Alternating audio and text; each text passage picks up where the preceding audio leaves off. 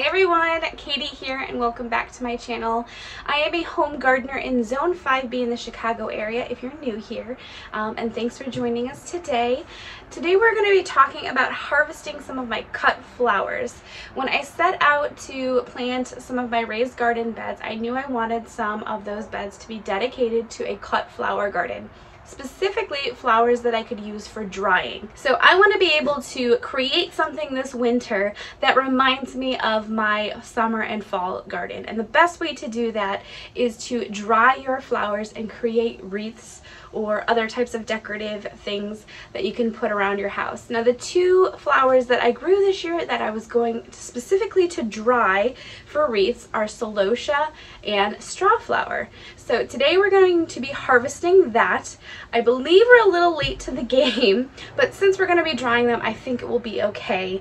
Celosia, I have the plumed variety that I got from Baker Creek Seeds. We grew the Rainbow Sherbet this year, and it is looking beautiful, but some of it, or a lot of it, has actually gone to seed. Again, that is okay, but typically you do want to harvest these for dried purposes before they've gone to seed. The second one, the Strawflower that I grew also from Baker Creek Seeds, was the tall double mix, and they are beautiful, and they are a variety, and I'm going to show you guys in a second. With the Strawflower, you want to cut off as much as you can of that stem. Alright, so we're going to get in the garden right now, and we are going to start harvesting. Let's go. So this is the raised bed that we're going to be harvesting from today. This was an old raised bed that I had created when I first moved into this house, I think like 10 years ago. I did add another level to it to make it a little bit higher, and everything has just done really well in this garden. I originally was going to cut these sunflowers for vases, but I just like the way that they look, so I kind of left them alone. So this is some of the Strawflower. So pretty. And they say normally you want to harvest them when they're still closed like this, but I think we'll be okay. And then here is the Celosia. See, a lot of this has not gone to seed yet. Let me see if I can find a variety that has. Here we are. So you can see some of this has gone to seed. And that's okay, because I plan on saving these seeds and harvesting them and planting them next year because they're so pretty. I just love the way that they look. So when I harvest, I'm going to leave a couple of leaves, and that's going to leave me enough room to bundle them up and to dry them upside down.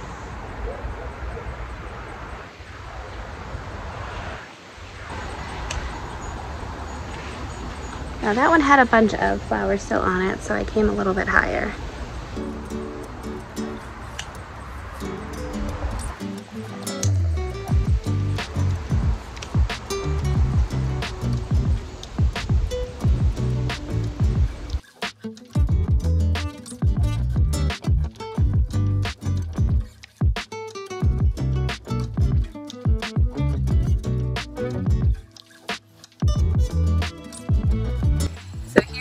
Actually cut here because you can see there's other ones forming, and I wanted to give those an opportunity to flower. So as an example, we got, let me zoom out. So we got these two right here. Probably gonna cut them right here.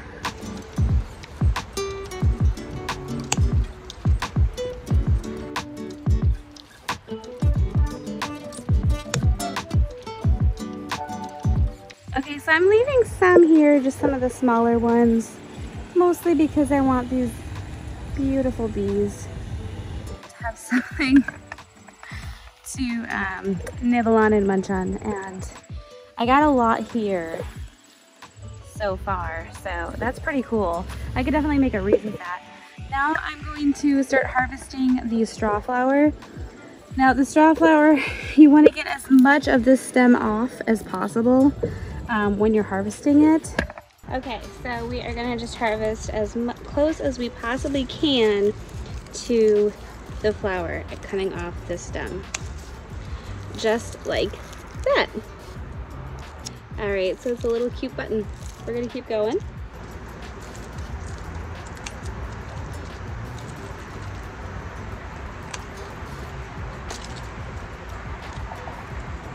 This is probably the ideal way to trim it, or that stage.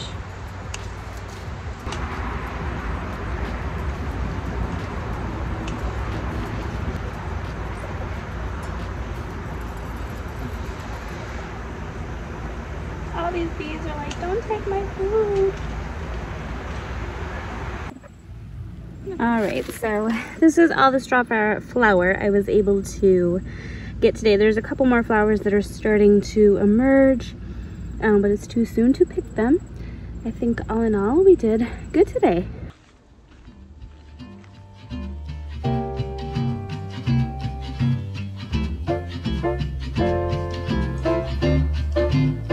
Now that we have cut our celosia, we're going to want to make sure to bundle it up and tie it up and hang it upside down for 2 to 3 weeks for it to fully dry. So before I bring these inside, I want to bundle them up out here in the greenhouse because a lot of them still have little critters and little bugs on them. So I want them to have a chance to kind of get off before we take them inside. When you dry your bundles, you want to make sure that they are stored in a warm but dry place. So this greenhouse is warm, but it's not dry. We have high humidity. It's been 70%, 80% for the past week. Temperatures are finally coming down. We had 100 the other day, but it's still too humid. So we're gonna bring them inside and dry them in there. Preferably a place, if you have a fan, that will help it dry out a lot quicker as well. So we're gonna get to bundling them and then we'll bring them inside.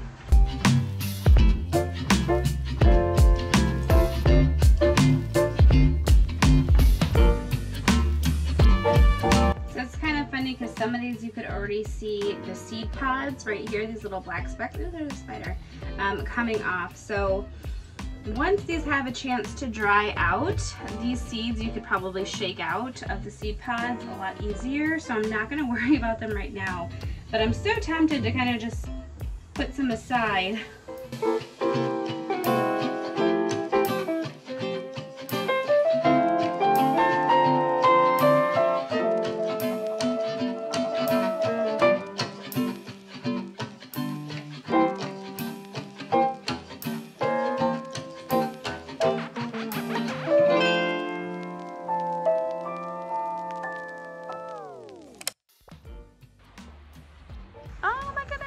This is the finished product. I am going to go inside and I'm going to hang these in my basement where it is nice and dry and probably put a fan on it. I hope most of the bugs have had a chance to escape, although as I was bundling them I saw little spiders starting to crawl out, but you know, that's what happens when you have a cut flower garden. So I'm gonna go hang these up, but I hope you guys enjoyed this video today and you got something out of it. And if you did, be sure to give it a thumbs up and consider subscribing to my channel. Your support means so much to me. I hope you'll have a wonderful day and we will see you in the next one.